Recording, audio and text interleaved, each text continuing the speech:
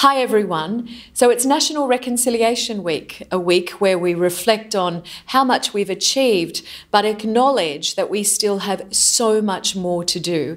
And today I recommit New South Wales Labor to continuing to walk that path of genuine reconciliation. Of course, the theme of this year's National Reconciliation Week is In This Together, and that takes on a whole new meaning when you think about what we've gone through over the last few months.